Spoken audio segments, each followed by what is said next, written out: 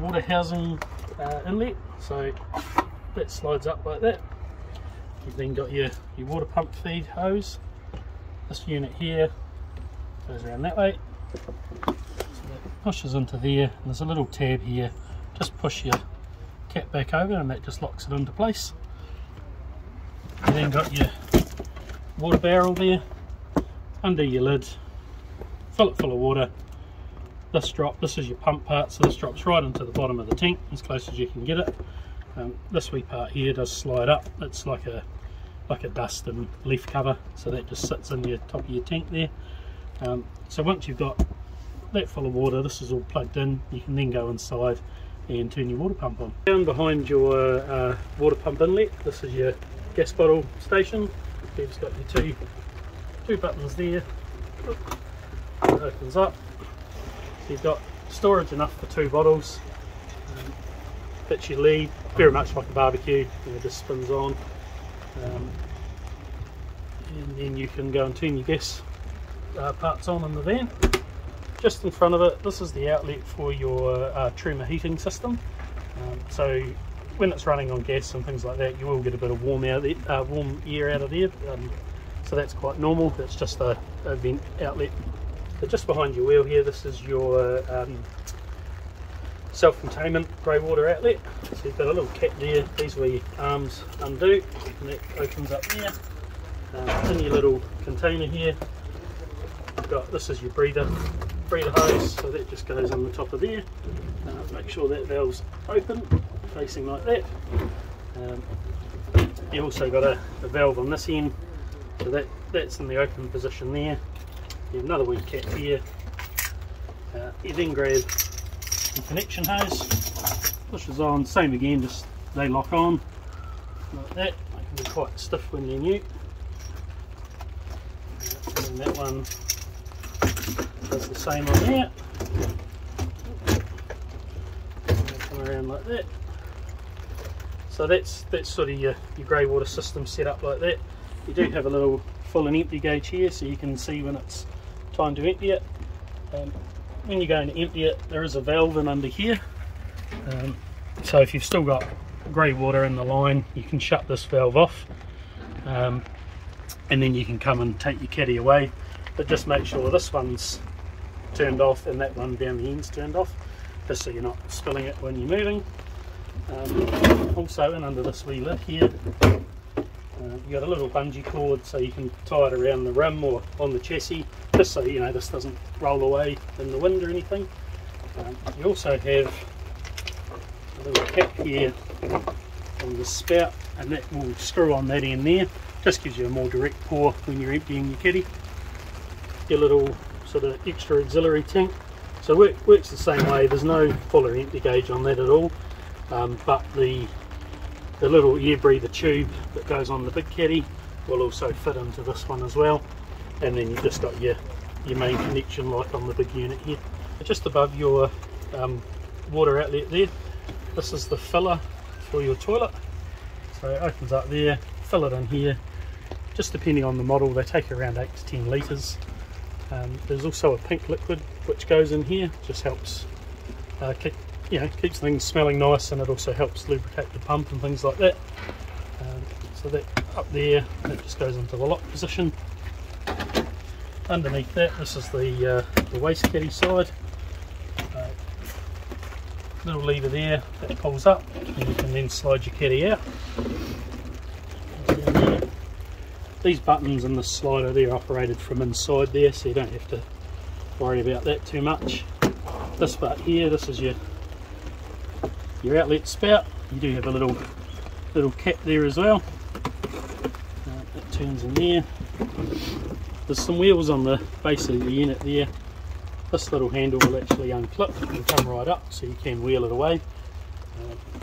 And then that just pushes back down in there. Once you're all ready to go again, just pop that in and just make sure that clicks into place. The other thing to know is up in here there's a little black tube that's designed to drain any water out of your filler tank there, especially over winter, or you're storing the van for a long time. Just stops anything freezing or having the pump submerged in water for a long period of time. So yeah, you just pull the wee bung out, drain the water, put it back in, and then you can just clip it back up into place. So just in front of your entrance door, this is your 240 power socket. So that slides up, you have your connector there. There's a little indent there which matches up with that. So that pushes on, and you can sort of slide it down to help lock it a wee bit, because there's like a little cap that's on there as well, but that is your main plug for your 240 volt. This is your A-frame and your tow hitch. You got your jockey wheel here, so just winds up and down like that. There's a couple of wee grooves on either side of here. It's designed for these arms just to slide up into. Just helps you get the wheel as high as you can. Once it's hooked on the vehicle, you can undo this and you'll slide this whole unit right up, so the wheel will sit up about here and just keeps it nice and high and out of the way. Just up beside that is your handbrake there, so very much like a car. So up is on, press the button, push it down, and that's off. You also have in the front here, you've got your main trailer plug. You've also got, this is a breakaway cable, so they're designed, they can come around your tow ball and hook back onto themselves with the wee carabiner there. So they're designed that if this, in the unlikely event, ever came off, this cord gets pulled and it activates your handbrake, so it just stops the van rolling down the motorway past you. So yeah, so once that's on there, that's all good to go. You can, if you like, put this on a like a D-shackle point as well. It's just personal preference, either way works fine. Your main hitch here, this little black lever will, if you push it up, it'll stay up while it's off the vehicle. As you lower it onto the tow ball, it will lock down like that, so you know that it's on the vehicle properly. Then you have your secondary lock, so that pushes down over top. This little red button here will actually pop up a little bit, and you should get a wee green ring around the edge that just lets you know that it's on there properly. When it comes time to take it off the van, lift this lock up. You then have to lift and hold this lever, so you hold it up like that, and then as you're holding it up, you use your jockey wheel to lift it off the vehicle. Once it's off the vehicle, that will stay up. Just inside your door as you come in the van, this is your main sort of 12 volt control panel. Up here, this little button on the left just gives you your current voltage of your battery. Below that, this is your main sort of master switch. So you turn that off, that turns all your 12 volt system off in the van. So turns your lights and everything off like that. So that's sort of your main one. Turn that back on. This one here beside it, like I mentioned earlier, once you've hooked your water pump hose up and your water caddy's all full of water, you can then come in and turn this on, which is your water pump. So that'll prime your system. You can then go and use your taps. One thing to note, that if you haven't used the van for a while or you've drained water out of it, it will pump a bit of air through the line, through the system. That's quite normal. You just need to bleed that air out of the system and things should work fine. Underneath that, this is your main light switch for the interior of the van. So you can still keep your 12 volt on with that switch, but this will turn your lights on and off. And next to that is the switch for your awning light, which is just out above your door here. This is your tremor heating system. Hold or press that, turns it on. The wee motorhome shaped one here, that's your room heater. So to go to that, press the button. It's currently on off. It'll tell you that you're currently plugged into 240 mains there, and then turn that up to your desired temperature. And then once you've got your desired temperature, press the button there and that'll activate the system to start running. It's a heating unit only, so it's not like an air conditioner. If it's 25 degrees inside your van and you want it to be 18, it's not going to cool it down like that, but it will do it the other way around. So once you come out of there, if you go to the next one, this is your water heater. You have eco mode, hot and boost.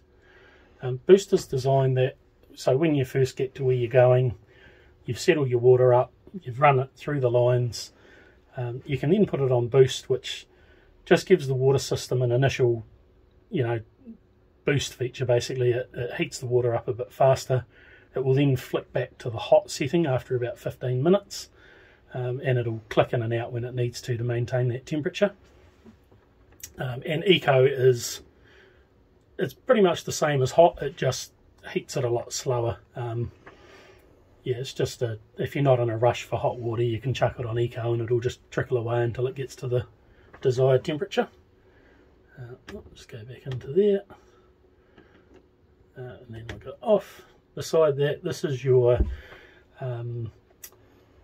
power input, I guess you'd call it. So you go into there, you're currently on electrical 2 and you have electrical 1. So that's purely just 1 kilowatt of power or 2 kilowatt of power. So it's just how much power you're feeding into the unit and how fast it's going to heat things up. So we'll go back into there. We go back there, you have mix 2 and mix 1. So you can have it on those and the system will work out what's better to run on gas or electric. So I think mix 1 is a more gas dominant selection and mix 2 is a more electrical dominant system. So it'll flick between the two, but it'll work out what's more efficient to run on each one. And then you also have just purely your gas function as well. So that'll run your water heater and things on gas. I'll just go back to mix 2 there at the moment. And then beside that you have your fan system which ducks around the van. So you have Eco, which is just a nice gentle air movement, and high. You can also use this, so if I go back to the main room heater there and turn that back to off, press that, you can then go back to the fan and it'll just run a vent.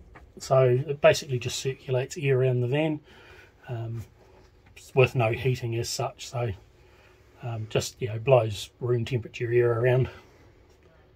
And go back to there. So yeah, that's your main features. You've got room heater, water heater, gas or electric setting, and your fan. Just inside your door here, this is your battery box compartment. So you've got a little unit that flips up there, that lifts up, so that gets you to your 12-volt battery. You shouldn't really need to worry about that too much, unless you've got to change the battery up for some reason. But that just sits in there just so you know where that is. And your carpets will cover over this as well, so just to let you know where the 12-volt battery is. So this is your fridge control. You got your power button there, press and hold that, take a few seconds to turn on. Once that's on, you've got your little mode button there, so you can select between power, gas, battery, or you do also have auto, so it'll flick between what it's more easier to use. So if you've got your water heater running on gas, then this will predominantly go to power, or vice versa. So auto will automatically select what's best for it.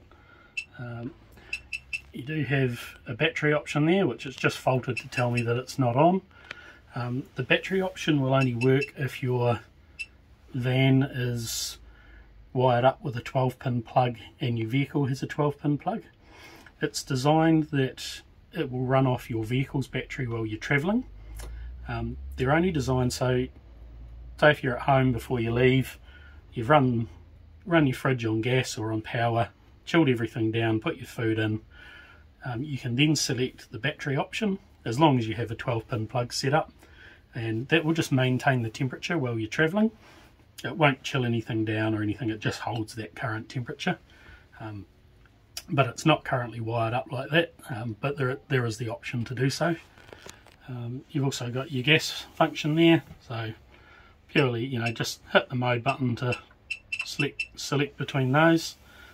Just under that is your temperature, so you can just choose the amount of cooling you want in the fridge as well, and then to turn the unit off, just press and hold the power button again. This is your oven and your range. you've got your sort of your workspace here, so you can lift that up. There's also a wee clip here, a little button clip, so that'll pop on there, just holds that up out of the way. You do have your glass cover as well, so that comes up. Thing to know is once you've been cooking on here and you've finished, wait till this is sort of cool to the touch before you put the glass back down, because they have been known to shatter with the heat. So yeah, just a good idea, make sure this is nice and cool before you put your glass cover back down. For your actual controls for your oven, you've got this one and that one, and these two here are your controls for the top. So very similar to a barbecue, push and hold and turn. You then have your igniter on the right hand side here, so hold that in, that'll spark and get your gas flowing through. Once it's going, you can let go of the button, and then you can just adjust your temperature from there. And then to turn them off, just back to 0 there. You also have your grill, so that opens up there. There's a little rail, tube rail along there that you'll be able to see. This is the one for the grill, so same again, push, turn and hold, hit the igniter, that'll kick your gas in. Then once it's going, let that go and then adjust your temperature from there. And your oven is very much the same. There's a rail along the back that you'll see the gas ignite on. So same again, press the button in, turn and hold, ignite it, and then set your desired temperature from there. So this unit here is your combi boiler, so it does your water heating and your room heating. Sits under your seat there just beside the kitchen. Pretty much don't have to worry too much about this, it does its own thing once you've turned everything on. The only thing to know is this little yellow lever here. So when you're going to store the van for a long time, especially over winter, just flick this wee lever up and it drains all the water out of this system. So just prevents anything from freezing or bursting the tank or anything like that. Just make sure that when you go to use it again that you flick that lever down, otherwise it'll just come in through your inlet and just pump everything out through the overflow in the floor. And you won't get any water in your van. So yeah, just make sure that's down, and then that'll fill everything back up when you go to use it again. This is your inside part of your toilet. You've got the bowl here. This actually rotates so you can fit your legs in nice and easy. You've got your little electrical flush button there, so press that. That will then flush into here. Those won't be sitting there normally. So yeah, flushes into there. You then got this little grey lever under here, so that pushes around, opens up into your waste caddy, so you can flush it again. Then once you're finished, just make sure you close that back up. When you go to remove your waste caddy on the outside, make sure this lever is in the closed position, otherwise it won't come out very well. So yeah, make sure that that's pushed around to the closed position, and you're good to go.